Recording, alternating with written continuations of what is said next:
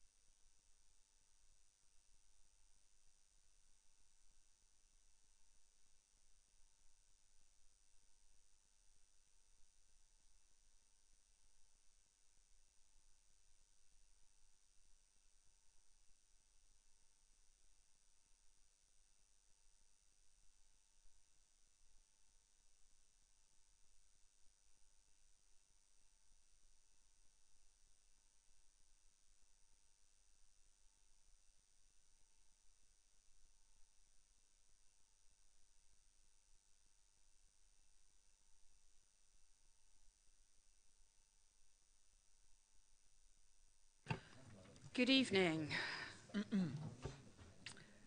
Do we have any apologies for absence? Councillor Moore. Thank you, Madam Mayor. Councillors Birch, Moore and Wilson. Thank you. Anybody else?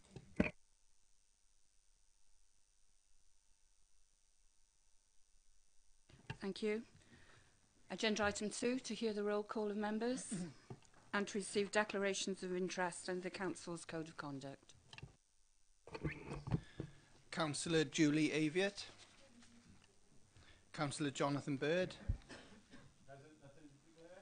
Councillor Bronwyn Brooks.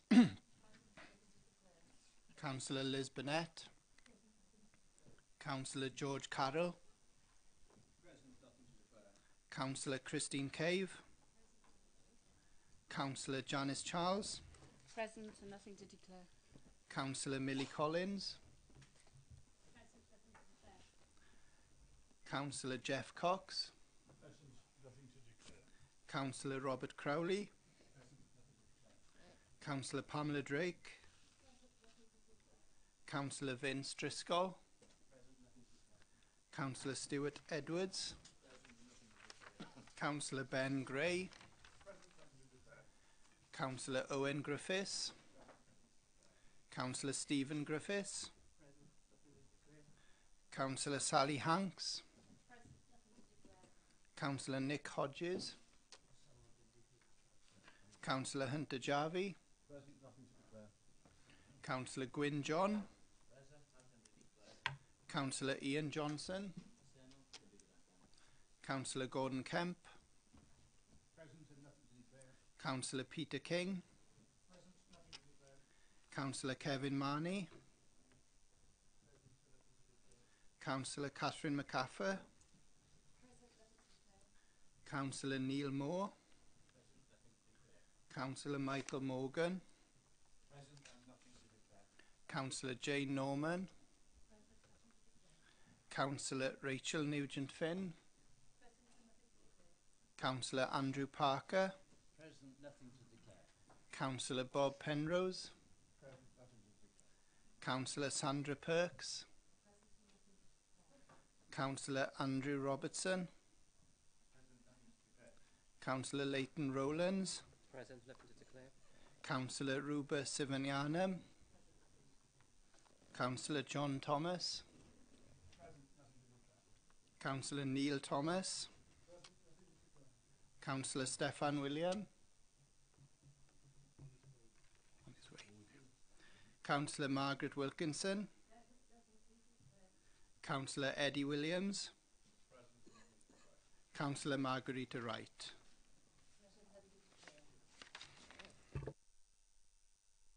Thank you. Moving on to agenda item 3, which is for approval, the Cardiff Capital Regional City Deal, the Joint Working Agreement, Business Plan, reference from Cabinet on the 19th of March 2018. Thank you, Madam Mayor. Members will be aware that this report was presented to Cabinet on the 19th of March with a reference onto Council for consideration. The reason why this report is coming here tonight is straightforward. The agreement of the City Deal 5-year business plan is a matter that has not been delegated to the Cardiff Capital Region Cabinet, hence the need for 10 councils to agree. This is an issue which has been considered by various partner councils over recent weeks. Merthyr was the first of the 10 councils to approve, followed by Newport, who approved the plan on Monday of this week, Cardiff Thursday of last week, Blaenau Gwent Thursday of last week, and Monmouth also approved the plan last week. And I'm aware that others, including Torfaen, RCT, Bridgend and Caerphilly, are also considering the matter today. Although there is considerable detail in the body of the report, the only matter that requires a decision is that of the business plan. Much of the detail within the report is included for context. So in terms of context, the report sets out the background to the City Deal. It provides context by referring to the early work on the City Deal, which led to the sign-in of the heads of terms by the 10 constituent councils in the spring of 2016, signed on behalf of this council by Councillor Neil Moore, the leader at the time. As members will be aware, the Joint Working Agreement was signed on the 1st of March 2017. Finally, in terms of context, this report is necessary as the JWA requires that the business plan be agreed by all councils. In other words, it is not a devolved matter to the Regional Cabinet.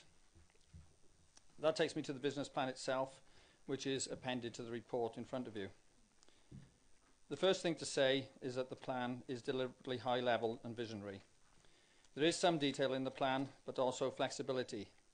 And there has to be flexibility because, as a region, we must be fleet of foot to new and emerging challenges. It does not talk of site-specific projects, given that any project will have to be assessed against detailed assessment criteria in order to be considered for City Deal funding. Everyone will appreciate from the context that the City Deal heads of terms was compiled around thematic interventions, not site-specific projects. And this is the reason why site-specific projects have not been factored into the first 5-year business plan. The exception to this has been the investment decision taken to enable the City Deal Cabinet to invest in the compound semiconductor cluster in Newport, given the Regional Cabinet decision made to support that cluster. Pages 8 to 9 set out the aims, which are high level for the next 5 years, envisaged as part of the business plan. It clarifies that the first investment has already been made into the semiconductor cluster, with other high-level investments including digital innovation, skills, metro and strategic sites, as well as a housing fund to kickstart housing investment. Page 10 sets out the strategic regional objectives, which are as follows: prosperity and opportunity, inclusion and equality, and identity, culture, community and sustainability. These are detailed further on pages 12 and 13. Page 18 sets out spatial priorities identified in the business plan, and page 19 identifies Barry as strategic hub and identifies the presence of the enterprise zones, including the airport and St Athan. In terms of strategic objectives, the business plan follows the strategic objectives as set out in the heads of terms agreed on the 1st of March 2016. Page 20 deals with the skills agenda, and this is deliberately non-spatial, all cross-cutting in nature and policy-based. Page 22 relates to innovation, reference to investment around semiconductors and also public sector testbed, given the region's reliance on public sector employment, and also a focus on regional business support. Page 24 refers to the transport and connectivity agenda, referring to ongoing work on a regional transport strategy with mention of strategic opportunities around the airport, the Great Western Main Line and also the ports including Barry. Page 25 refers to Metro Plus and makes reference to the proposed investment in Cardiff Central, given the need to improve sustainable access into and out of the capital. Page 26 refers to other future initiatives, including access to the airport and strategic access to the M4 in the context of the airport. Page 27 refers to the digital strand, referencing fibre connectivity, both regionally and internationally. And page 28 refers to the housing and regeneration objective, including regional housing fund. And this also includes reference to the visitor economy. And page 33 mentions Barry Island. The plan also refers to other potential funding opportunities and the review process to be undertaken by the Regional Cabinet. So in conclusion, the matter for this Council is simply acceptance and agreement of the business plan, which I hope we will get tonight. Thank you. Thank you, Leader. Do you have any questions? Vincent Driscoll. Thank you, Mayor. Thanks for that, Leader. Just a couple of questions.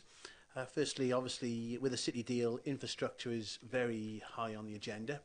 And can you reassure the Chamber and the people of Dinas Powys and the wider Vale that the Dinas Powys bypass would be one of your bids?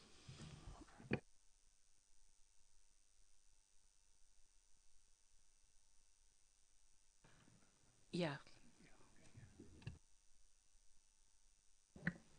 Okay, thank you, Councillor Driscoll.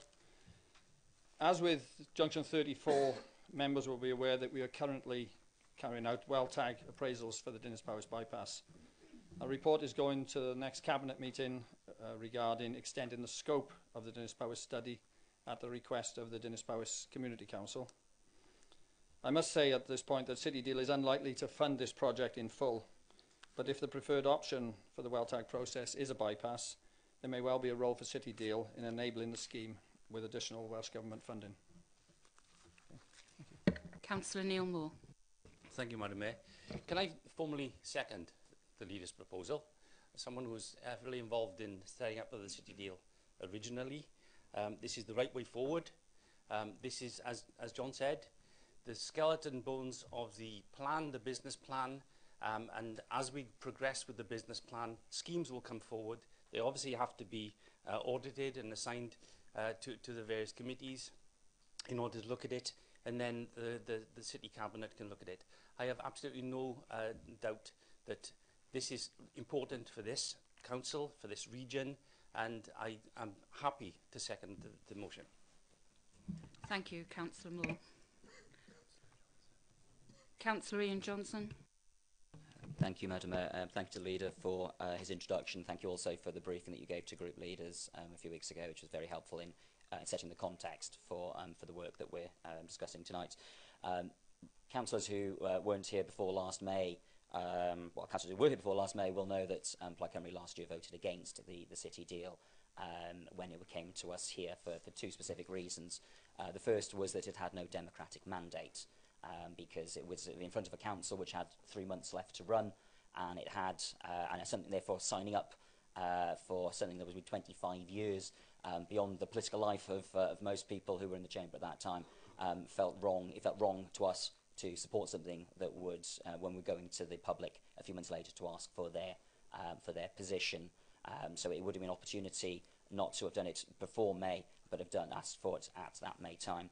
The second reason, and this is perhaps more something which still concerns me, is really about the amount of money that is involved and how effective it will be. It's about the gap between the rhetoric of the transformational city deal that's being suggested to us and the amount of money that's actually there, because what we're talking about here in the city deal is 1.229 billion over the period. 734 million of that is already attached to the metro, and then another 495 million is the wider investment fund, which is the part of the business plan that we are here to approve or not tonight.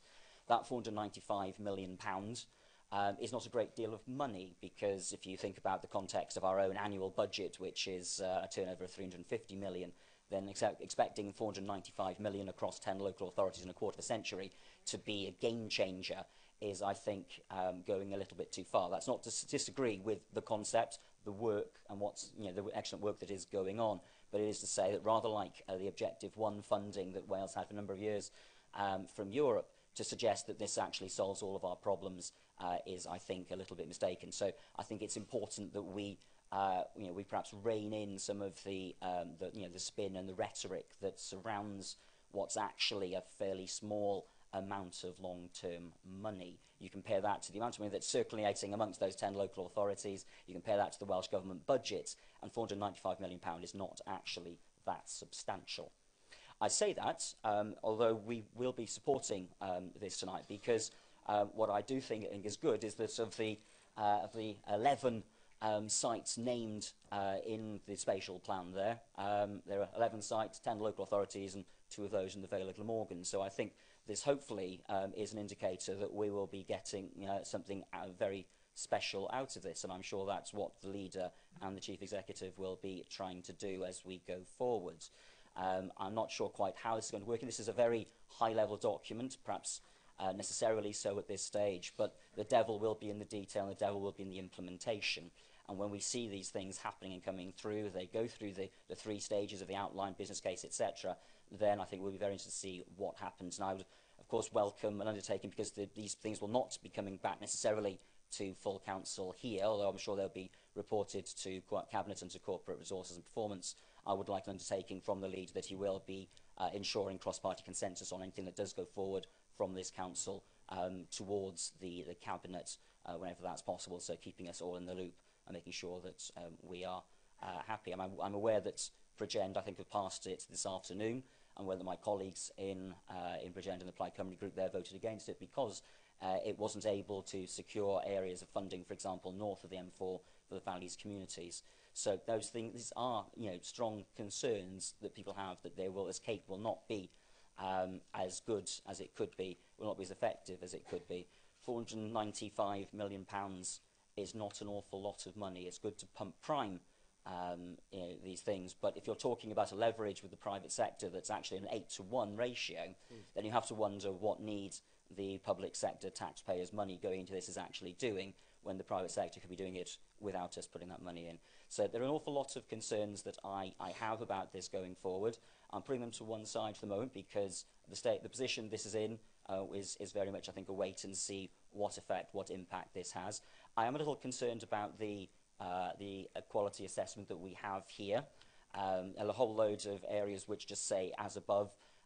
It seems to me very much that because of the nature of the city deal and how it's been set up in the context of growth or orthodox economic growth targets, I do wonder how that's really going to fit in with the Wellbeing of Future Generations Act. And I would welcome, there's 30 reference seconds, there, Councillor Johnson. there's reference within the reports to working alongside the Future Generations Commissioner's Office, and I think that would be helpful to have a bit more information, if not at this meeting now, then in future, as to how that relationship is going to develop. Because if the targets for the Gateway Review, etc., are going to be related to orthodox economic growth indicators, then we maybe need to see how that actually fits in along that alongside that agenda from the Welsh Government.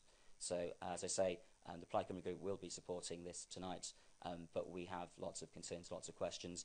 And additionally, with regard to the Metro, which is not part of this debate tonight, we were interested in how that will actually affect the Vale of Glamorgan and also, of course, the Dinas Powys bypass.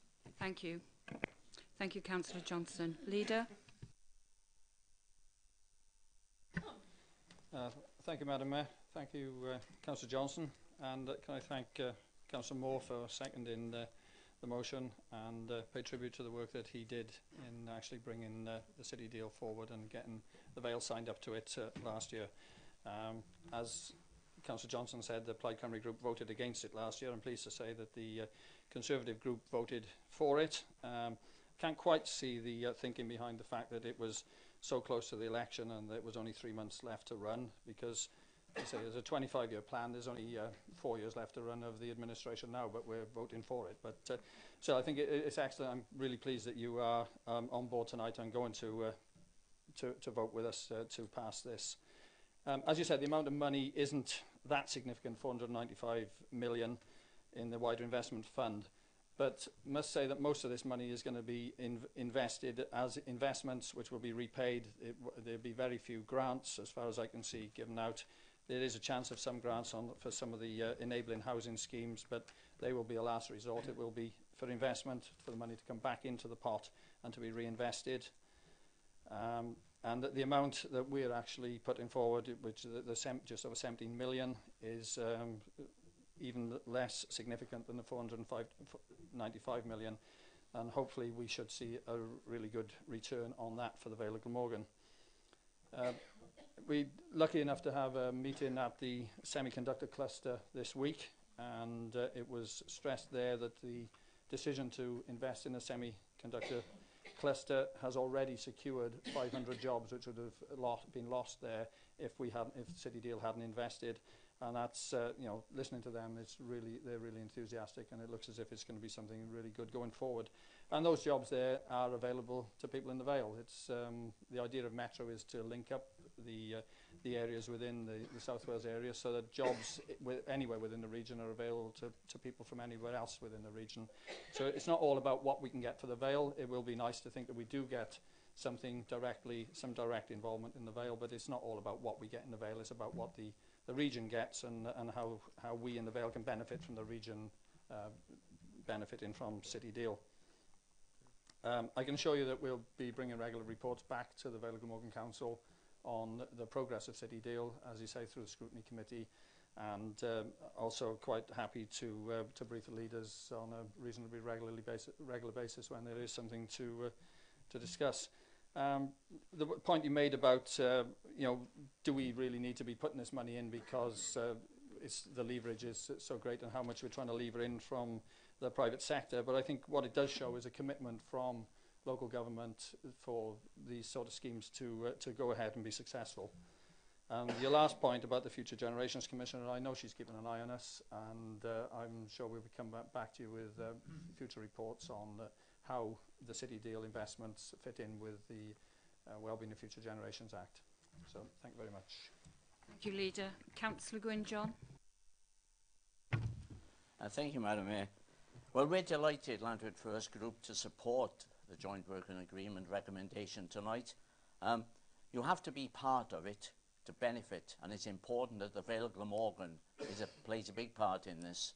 And obviously, everybody's going to be fighting their corner, wanting spending in their areas. Of course they are. But at the same time, we've got the leader and the managing director representing the Vale of Glamorgan, and they'll be fighting our corner.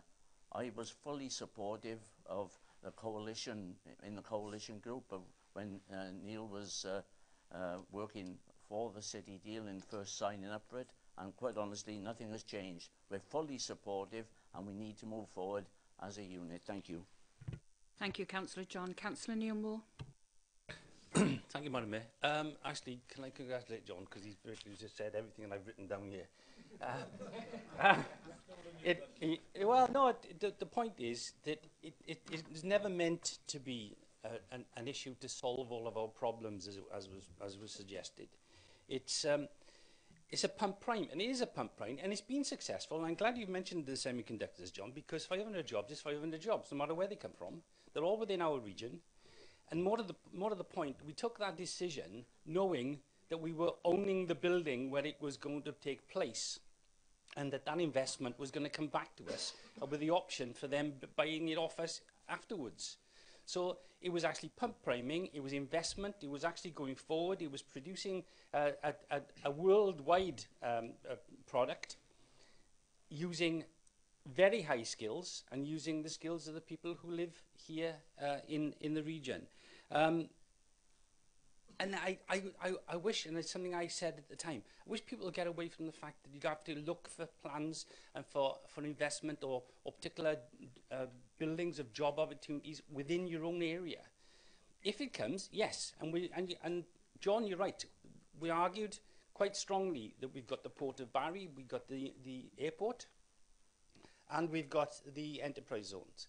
And that's our pump priming areas as far as we're concerned. Now, if we didn't have them, it wouldn't matter, because what we hope is that investment will come forward, so people who live here will get jobs, and they will be able to buy houses, and they will be able to invest in our communities. So this is the whole point of it. It wasn't a case of, look what we are going to get out of it. It's a case of, look what we're all going to get out of it, and how it's going to improve the economy of the South East region. John, you said most of it, so well done. Thank you, Councillor Moore. Councillor Burnett. Thank you, Madam Mayor. Over the last week or so, we've had even more talk about local government reorganisation. This is probably the third iteration. And while all those various versions have been going on, the 10 local authorities in South East Wales have quietly carried on collaborating in ever larger initiatives, this being the largest. But for this to work, it's not about what we get or what they get. As a local authority, we all know about the arguments we get between what Barry gets, what Penarth gets, what Cowbridge gets and what Llantwit Major gets. If you magnify that up to 10 local authorities, this will never work. I'm hugely pleased to have played a part, and I'm hugely pleased to see that many of the things that we argued for, the themes and the priorities, are still included in this business plan going forward. But I'll leave you with a quote that I came across today and just reread it. It said, "By the strength of our common endeavour, we achieve more than we achieve alone, so as to create for each of us the means to realise our true potential, and for all of us as a community, in which power and wealth and opportunity are in the hands of the many, not the few." That will be very relevant to the people sitting around me, but if anybody else would like a membership card, very welcome. Thank you, Councillor Burnett. Leader, would you like to sum up?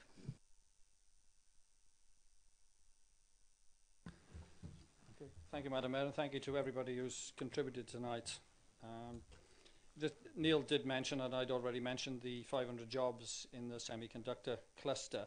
And it is important to note that those jobs are double the average salary of jobs in the area. They're good jobs, they're not just any jobs, and well worth having. I'd like to thank Liz for bringing up the subject of local government reorganisation. And I think the fact that the 10 councils in the South East Wales area are working together so well on City Deal is a really good argument against local government reorganisation, mandatory reorganisation.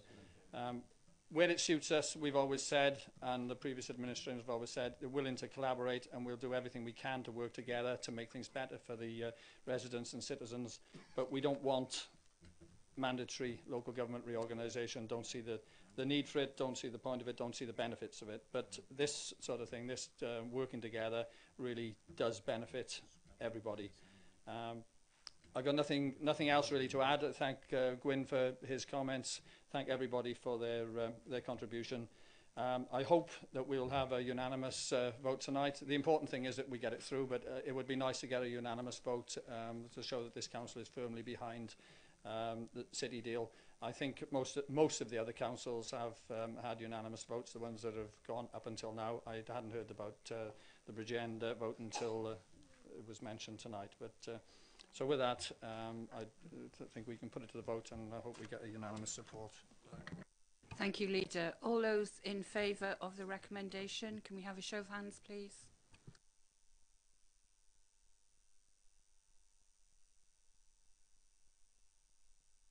That's unanimous. That's passed. Thank you all very much. And before you leave, can I wish you all a very happy Easter and a blessed year. Thank you.